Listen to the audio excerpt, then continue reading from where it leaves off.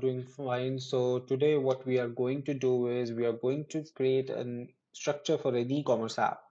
So I won't be going into the details about the graphics of the app. We would be working on the functionality. So the main thing that we would be using here is the provider package, which in turns uses the change notifier provider.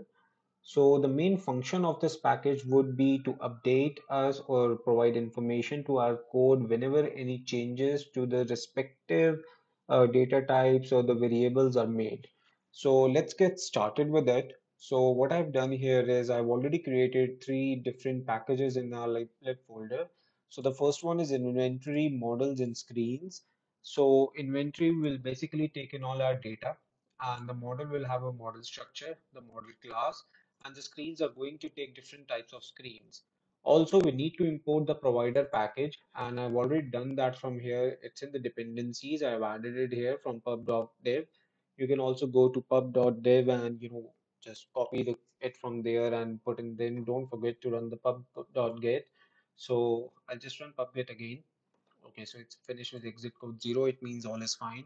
So what we are now going to do is we are going to make our different screens here. So the first one would be the product list screen. So let us go ahead and create that. Okay, so this one is going to be a stateful widget and name would be product list screen. I'm just going to import material.dart. Okay, so what this is going to do is this is going to take in a scaffold. This is going to return a scaffold.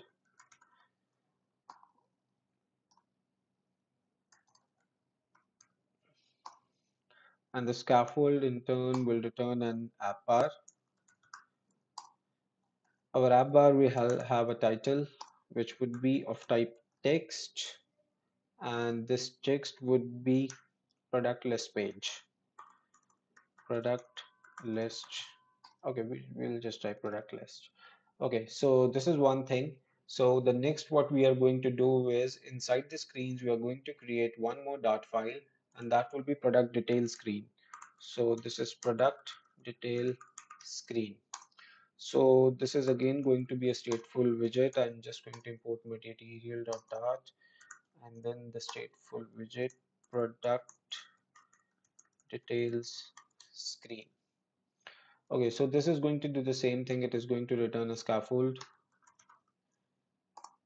and scaffold will have an app bar. This will take in a title which will be a text, and this text will say product details. Okay, so we have two things here. Now we need one more page here, and that would be our cart page. So let me just make that here. So this is our cart screen. I'm going to import material.dart here, and then I'm creating a stateful widget. This will be cart screen. Again, this is going to return a scaffold.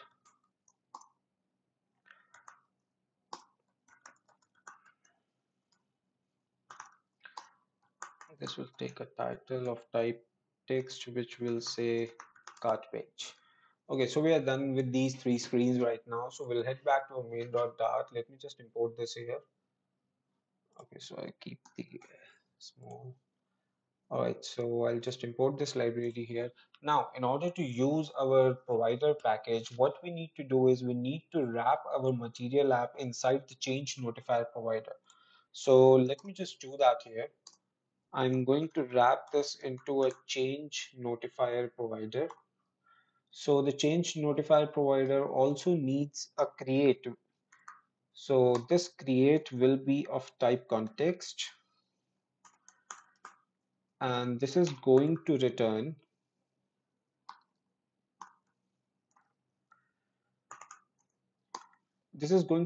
our product list.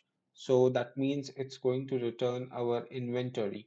So what our inventory is, let me just get to that. So we are going to create a new dart file here. It will be our inventory. So when we go to our inventory, we will create a class by the name of inventory which extends the change notifier.